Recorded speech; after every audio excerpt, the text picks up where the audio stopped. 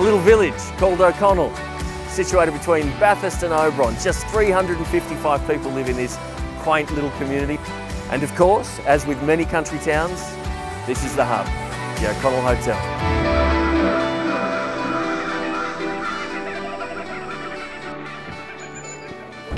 How good is this? The O'Connell Hotel has refreshed travellers and locals since 1865, and I can only imagine what it would have been like back in the early days. And here to show me around is former police officer and now pub owner, Lynal. Obviously the most important room in the hotel is the front bar. Yeah, this is the central part of the hotel. This is one of the reasons why people come here, because of the history. It's like most country hotels. They gather nicks and knacks and they get history about them. Like the brands up on top of the woodwork here. Most of the properties here, when they were working cattle and sheep stations before a lot of them got broken down, these are the family brands for the people that were on there. These are very important to a lot of people that are out here. We still have families from these properties that come here and they can point them out and they tell you which ones are their parents and which properties they're from. It's just a lovely little bit of history like the pub itself. Yeah, but also like even the notes, like I think that started off, that was well before my time, but we still get people that come in and they go, oh, I've been overseas, I've been on holidays, and they still bring different notes in to add to it. One of those things about a country hotel that's idiosyncratic with it, and that people come and they look at it. This is the original wall that was made when the hotel first went up. I think it's called pist construction, P-I-S-T-E. That's fitting. Yeah, mud, yeah, exactly. Mud and straw. The walls are about a foot thick, and it was made back in 1865, and that's how long it stood up. And this has been framed so that people can have a look. This hasn't been added to or anything. This is the original wall that went up when the hotel was made. Unbelievable.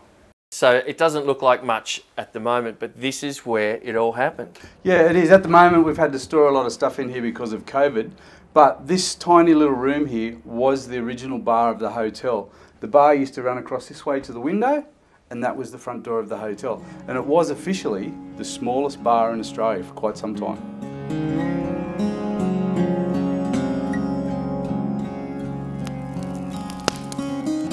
So here we are behind what is now the front bar, and I can see you've got these beautiful walls of obviously what was the old exterior to the pub. It's just, you know, it feels old. It is. This is another extension from the hotel. You see, this is the original roof, the old shingle roof. This is the kitchen in here. It's beautiful, big sandstone bricks and everything. But you can see the contrast between the original walls. These are earth and straw. You can see it framed in the glass there. Beautiful insulation and everything. But then we move out into the bricked area here. And then as you move further out, it's another decade improvements and renovations. You don't see a hallway like this in every single pub. It's obviously pretty iconic. The photos here, they're very historical. They go back a very long way. They've been collected over the time by the different publicans that have been here and been added to. We've done a fair bit of research ourselves. We're adding to them as well. And it's just getting better and better at each time. How does it feel to know that you are part of something much bigger than just a pub, you know? It's a focal point of this whole little village. You do feel pretty special because even like the photos, if you have a look, it's an integral part of the community here. And like in days gone by, this was quite a large community. There was a service station here. There's been a bakery next door. There's been countless other businesses here that have gone over the time. But it is still an integral part of the community that brings the locals together. The architecture hasn't changed at all. It's been added to over the years in bits and pieces, but the basic architecture from out the front, it's very recognisable. Everyone sees it, goes, that's the O'Connell Hotel. It's a family affair here at O'Connell. Lynal, former copper from Bathurst, purchased the pub back in 2017, and daughter Laura is the licensee.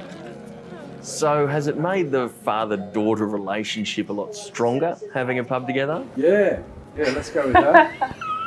Be honest, you know, I am. No, it is. It does have its ups and downs. Yeah. It does bring you closer together, but there are some situations where it can be a bit tense and a bit difficult. But no, it's not too bad. One of the reasons that we put Laura into the place was to keep the grandkids here. Is there a better business to have than a pub? Get your highs and your lows, things like New Year's Eve, when we put on a rodeo on New Year's Eve. You have Australia Day, where we have our annual rissole cooking competition. they're definitely the highs. And then you have COVID, where we were closed. We opened the side window here, and it was a takeaway outlet, and we started doing takeaway meals. Financially pretty bloody tough. Absolutely. If my wife doesn't work on site, she has another job, with her income not coming in, we wouldn't be here now. The last thing we want to do would be to have to close. It's not just a venue, it is an integral part of the community. On the weekends, you'll see people come down. A lot of the times they don't even come in.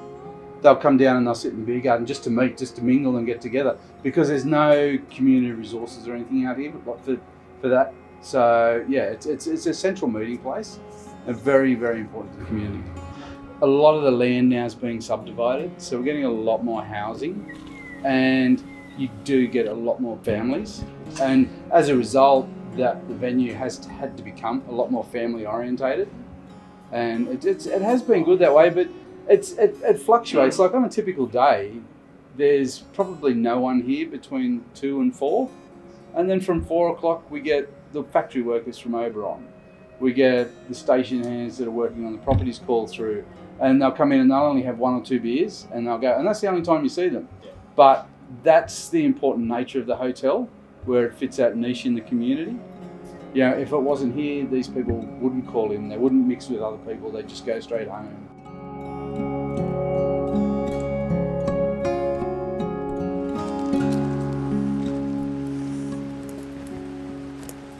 We'll have to go and ask the publican and the owners what the story is with this, because there's going to be a story somehow. And you can just imagine that someone, quite a few years ago by the look of this beautiful old ute, has possibly had one too many and driven it into the creek here. But what a beautiful thing. I mean, maybe not for everyone, but wow.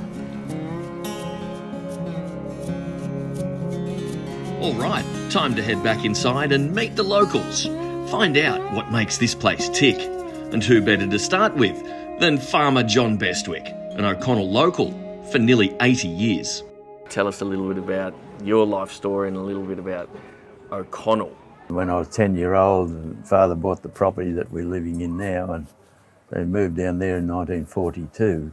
Things have changed over the years, and where once people used to move around very locally and play tennis and cricket and so forth, that was about going out by the time I left school, and people tended to head more to Bathurst.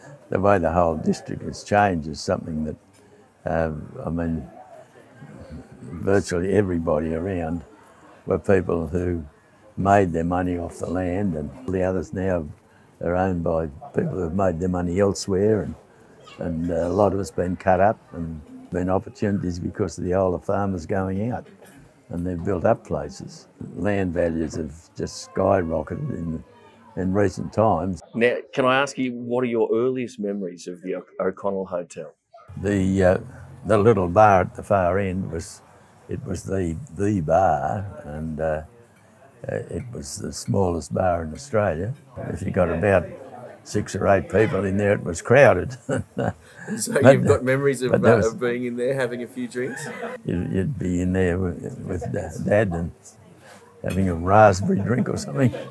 Late afternoon once, there probably would have been shearers and fencers and farmers and whatever having a drink here. And now I don't think there's all that many get here through the weekdays, and they rely fairly heavily on weekends. 1969, and we came over here, and it was a cool night, and the fire wasn't going, and the publican's wife told her husband to light the fire, and he's trying to light it and didn't have good kindling there and so forth, and he went and got a bottle of kerosene, and they're having a bit of a barney, and his wife's going crook on him, and he's going crook back at her, and he's got the kerosene bottle, and the flames caught, and he didn't notice it's coming up and over the mantelpiece, and caught the calendar light above the mantelpiece, and the flames were licking the ceiling, so it was pretty lucky that the pub's still here. And not many people would probably know that story. No, there would have been only half a dozen of us in the bar at that stage. Now, one thing that I did find particularly interesting was all of the cattle markings on the bar. Oh, that's right, yeah. Can you tell me a little bit about that, and is yours up there? Yes, it is up there. At the time, there was a kiddie in Bathurst who had a rare disease and couldn't get any treatment in Bathurst, couldn't get any treatment in Australia. And people were raising money to send the child over to London.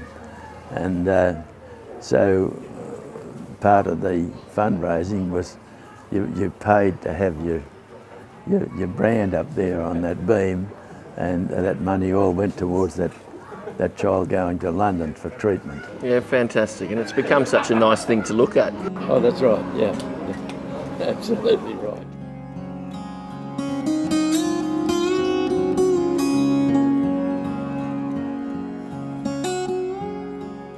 Standing by the fire at the O'Connell pub, how good is it that it's back and open? Oh, it doesn't get much better. I haven't been down here for probably two months, so yeah, no, it's nice to be back. How's it been the last couple of months? It's been very tough on a lot of people. Well, in the last 2 years have been very, very tough for a lot of locals, and you know we've been involved in hay runs, and you know it probably started. If you wind the clock back 3 years ago, where there was some big fires at Dunedoo, and we done a big hay drive through here, and semi-load after semi-load landed on Dunedoo, and then all of a sudden, pretty well, we hadn't had a season since then. And these graziers that donated semi-load of hay, you know, they've sort of left themselves dry. And then we've gone into this drought of a couple of years, and topped off by the fires. I think it was the ultimate, you know, unfortunately, one of the worst top-offs that everybody could have had. Yeah. Obviously, a place like this is so important as a meeting place for members of the community. Yep, no, for sure. And we used to come down to the pub every Thursday night, Friday night, Saturday night. You know, sit out the front, talk to everyone till 10 o'clock at night. And, you know, that interaction, you know, with your neighbours and local graziers and clients and all that sort of stuff. A lot of the business is done here, you know, and this is where the networks start. So yeah, no, it's great to be back. It's been pretty surreal for a lot of people, and you know, being cooped up. And saying that, we probably live in the best part of the world under the circumstances. But yeah. And how's it affected you the last couple of months? Look, we've adapted, and we've sort of kept going with our business. We're probably one of the very fortunate ones in our business and what we do. And you know, we do a lot of rural property and livestock and all that sort of business. Open homes and all that stopped, and naturally the conversations that you have down at the pub on a Friday night, talking to people, that stopped. But we've been pretty fortunate. I think it just shows how good of a place we live. So many people wanting to come this way has probably kept us quite busy, in fact. But it's not all business. As the afternoon rolls into the evening, families gather in the dining room and the kitchen roars to life. I know you're busy, can we come in for 1 second? Not only is the publican pouring beers and looking after the financials and pleasing Dad, but she's also been called into the kitchen because that's what you do in a country pub. Laura, what are you doing? Sits on night tonight. In the little bit that we've been open already, first hour, we've done about 51 meals. Wow. So cooking, all hands on deck. Lots of sizzles tonight. So this is obviously, you're not normally in the kitchen, you've normally got a cook, a chef. So we've got two others, my sister's in here. I do have a cook during the week and on weekends, but I'm in here just as much. So as long as I'm in the bar, I'm in here as well. So, yeah. And what do you prefer? In here sweating it out, or out there pouring beers? I love pouring beers. It's the face-to-face interaction that I love. But someone's got to do this job as well. Someone's got to do it. Exactly right.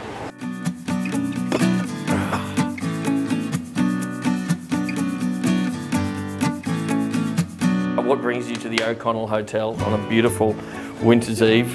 Lucky locals and a birthday, so... Birthday gal? Yeah. It's all Tuesday as well. It's a Tuesday, we've just found out. Now, how nice is it that the pub's open and you can get to do this? It is very good. Out and about, socialising with everybody. Yeah, having a... Cold doesn't taste the same in a bottle. No, it doesn't. No. It doesn't. So, what does this place mean to locals? You know, it must be nice to have a pub and somewhere that you can come and gather and bring friends and family. Definitely. Like we're lucky being from Oberon and now living in Bathurst. This is a thoroughfare, and you always get to see just how many people are sort of around town and being in like O'Connell itself, being a halfway sort of hotel. Yeah, it's just really nice seeing that everything's back up and running. it was sorely missed, and yeah, just a wind down after work. It's always a good thing. A nice halfway point between Oberon and Bathurst to meet the parentals and us. Nice halfway. Always been a stopover for a traveller. Yeah. But since the kids have bought and moved into Bathurst, we've made this our point that we meet. Yeah, cold drink, good feed. There's not much else you can ask for, really. Good mates. You know, there's not much better than letting something off your chest to good people and, you know, having a bartender that listens. This looks unreal. Oh, the big question is, where did I put my beer? Pubs like the O'Connell really come to life in the summer with its enormous beer garden, paddock and river access. But it's nights like these in the middle of winter where you really see just how important this place is to the locals. Illustrated in the framework of the little front bar, there are generational stories burnt into the woodwork of this beautiful old building.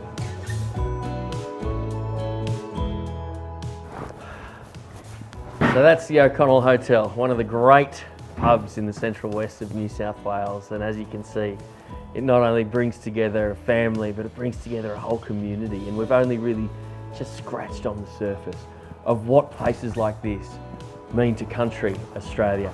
On to the next one. Well, that was fun, but someone else can drive home.